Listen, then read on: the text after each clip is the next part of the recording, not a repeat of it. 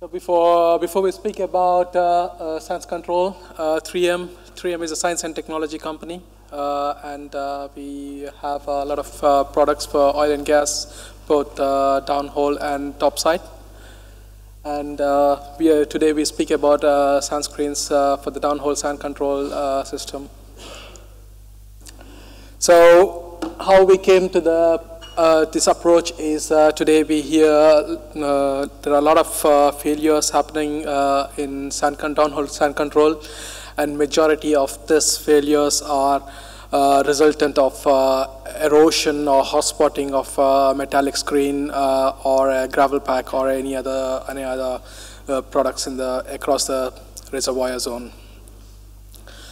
This causes expensive workovers or multiple interventions for the product, for the downhole sand control, and to repair them. And also, you have a lot of long extended non-productive time because of changing the sand control. 3M has came out with this 3M ceramic sand screens, where we use a technical ceramics in place of a metallic screen. In a metallic, like a 316 wire wrap or a mesh. Here, it's a very simple technology which keeps the sand out and also the cost down in terms of increasing the mean time between the failure of the downhole sand control, both intervention and new wells. Why ceramics? What do we have from ceramics? Ceramics are very hard in nature. So maybe 10 times or even more larger, depending on type of metal we compare.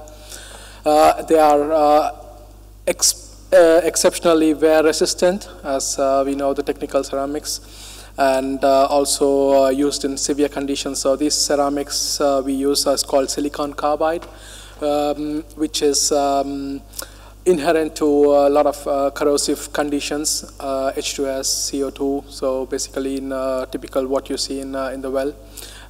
These materials are also used in the chemical industry extensively, and this we have used in sunscreen. Today we have 75 installations worldwide, 50-50 in oil wells and gas wells. You can see they're distributed all over the world, all the way from North Sea, UK, Denmark, and Norway, all the way to Papua New Guinea, and also towards west side in Trinidad and some of the South American region. How does it work? So it's a very simple. It's a stack of ceramic rings, which are placed one on each other, where you see. I'll just try to see if I can see. So here we have the ceramic ring, which has on the top you can see a spacer, and the bottom you have a face where when you put together on each other, it creates a slot opening. So, and also we have this V-shape kind of design, which allows to reduce the impact of plugging, where the sand, if there is something in there, can just flow through the base pipe and run through to the top side. And so basically this is a base pipe. You can see the base pipe all over the length, and then we have end caps fixed on each side. So we put the end cap here, and the rings are stacked on each other here, as you see. And then we have a shroud, external shroud, and then we fix the screen. So we can put different number of modules depending on the length of the tubing requirement and the sizes. We have different sizes of screens which can fit inside a 278-inch tubing restriction all the way to a 8.5-inch open hole or a 958-inch casing completions requirement. So it's simplifying the sand control to optimize the productivity, and also you can reduce the expenditure, as I said, by reducing the number of interventions or failures of a downhole sand control. Also unlock production potential using interventions in the intervention screens. There are a lot of shut-in wells worldwide because of sand control failures or because of no sand control in place, and the well can be brought into line by using downhole sand control like ceramic sunscreen in this case. As you know, 3M has a long history of over nearly 100 years now of experience, and we have state-of-art laboratories. And we have taken this product and looked into the qualification process using understanding different norms used in the oil and gas industry. So this is API, ISO 17824 is the well-known norm for the sand control, but we went forward, and as the ISO 17824 is not been followed any further, so we went forward and looked into the API 19SS, which is the current standard for the sand control, which is still in the developing phase for various operators and service companies working together in US. So we worked together with operators and did a lot of qualification process, which includes basic collapse and burst testing, all the way to bending dogleg, running the screen in the dogleg. So everyone says ceramics, ooh, can I run in a horizontal wells? Yes, of course. Even in the high doglegs, ceramics have that ability to run, the screen has that ability to run through the high doglegs and pass through the restrictions in the wells. And we also have a sand control laboratory where we can perform some PSD analysis and sanitation testing required to define the slot opening and so on. So question is, where can you apply the screens? These ceramic screens, I said, when the metallic screens come to its limitation in terms of corrosion, erosion, you can apply the ceramic screens in your wells. In a depleted reservoir, your gas ratio increases and you have a high risk of potential hot spotting or erosion. Or you can't place your screen across the perforation with the ceramic screens. You can place the screen right across the perforation and produce from there, whether it is a high-rate gas well or oil wells, without having a fear of hot spotting the screen. And that's the beauty of the technology. So it's also increases the lifetime of your production. Screens, as I said, like screens can be these screens can be used alternative to a gravel pack. If you are placing a cased hole gravel pack or open hole gravel pack, just to protect a metallic screen because of erosion risk or hot spotting risk, you are placing a gravel pack. In those instances, you can replace the gravel pack and put a ceramic sand screen as a standalone screen application. If you have failures in downhole sand control and you need to repair it, you can also place as one of the option. We have screens which are have a high temperature and high pressure applications. So we have tested and qualified applications up to 200 degrees centigrade, but that's not the limit. We can even go higher. Typical one of where we actually started with ceramic screens is the prop and flow back issues in Denmark with Maersk, where they have frac and flow application in a multi-zone, 17-18 zones, multi-zone completion. So they had to protect, they fracked it and they produce it, and they have a prop and flow back. They are not allowed to use any chemicals or any kind of frac pack or reduce, they don't want to use a frac pack in that instance. So hence they did this kind of completion. And they were expecting around about 100 feet per second or over that roundabout, and place a ceramic screen across those small perforation frac zones in the multi-zone. That's how we started, and we have multiple applications both in oil and gas wells in this kind of applications as well. So I'll just speak a little bit about a few case studies.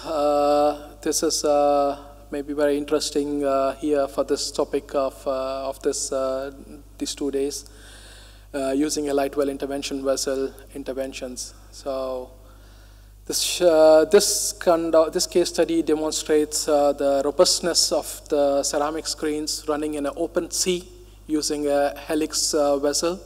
And we have done in one of the operator in North Sea, UK waters, where the water depths range about 300 plus feet roughly. And the issue is here, it's an old oil well, just to the history, it's an old oil well which is not producing anymore. They shut in and they want to exploit the gas cap. And this is a very short perforation interval, so expecting very high velocities. So, and they want to do a very cheap and easy, because it's not for long life. They are looking for 1.5 year. So they want to get a simple deployment here.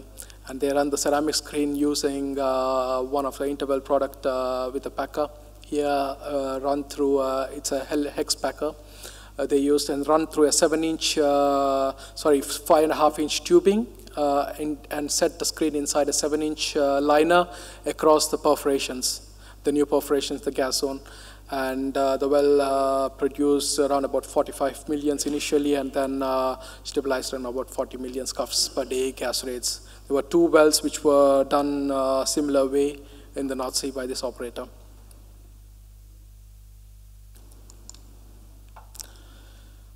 Another well which I would like to speak is a Trinidad. I see the picture is covered here somehow. It's a Trinidad, as a lot of people know a little bit history of the Trinidad sands. They are the most aggressive sands in the world, as called at least in the textbooks. So because of its morphology of the sand particles, and that's why traditionally this region is mostly open hole gravel packs or cased hole gravel packs. That's how it's been done, and that's how it's being doing. So that's how we came in as a ceramic sand screen, one of the major operators, international company. They said, let's try ceramic screens here. So they applied, as of today, we have 5 deployments here, 2 oil wells and 3 gas wells. And in those wells, some are, two were failed gravel packs, and it was as like a patch, ceramic screen patch inside this failed gravel pack to stop the propellant and reservoir sand. And the other wells were, they closed the bottom zones and perforated a shallower zone inside the tubing and set the screen inside the tubing using a wireline run. And these wells, all these wells actually were shut in because they couldn't control the well of the sand coming up, and now they are producing in one of the wells, they are producing over 20 million scuffs of gas. I speak about gas here. And the well productivity shown, the skins less than 1, total mechanical skin was less than 1. And this was analyzed using software. The downhole velocities, this is an estimated velocity from the customer, and they expect it to be around about 100 feet per second. So typically they do not go above 7 to 10 feet per second in their wells for cased hole gravel pack or open hole gravel packs. And with this technology, they just went above their limits of running. So the potential can be even higher. So they are trying to increase the rates and see where can it go. This is not an application, more a qualification for high rate gas wells, where we speak from big bore applications of 200 million scuffs, 300 million scuffs gas rates, where the customer initially is not expecting a sand from a geomechanical study, and they want to keep something ready on shelf if something happens, because one day loss is 200 million scuffs. That's huge money which will be lost. So they have done a lot of testings for the application, because one, this is a high rate gas well. Second, it's a higher temperature, above 150 degrees centigrade. It's not HPHT, but it's HT kind of application. And it's a very high corrosive, and they have a high H2S and CO2 partial pressure CO2. So it's a higher grade base pipes. They have done various qualification, and then we have in Australia, they have done like a consortium of multiple operators together to review the ceramic sand screens ability. So they went up above the limits of their well requirements to test the screens to see if there will be a failure. So they tested at a very high sand count of 300 feet per second, and with a air nitrogen. They just pumped it to test it, an actual screen module. They took a screen, actual screen, and that they pumped the sand and air at 300 feet per second to see. Unfortunately, they couldn't see any failure of loss of sand control on ceramics. And further, they qualified the complete qualification process. There are 2 SPE papers. If you are interested, you may read in detail of the qualification process and this specific consortium testing on it. So these are some references for your notice, which will offer you more details. That's it from our side. Thank you very much.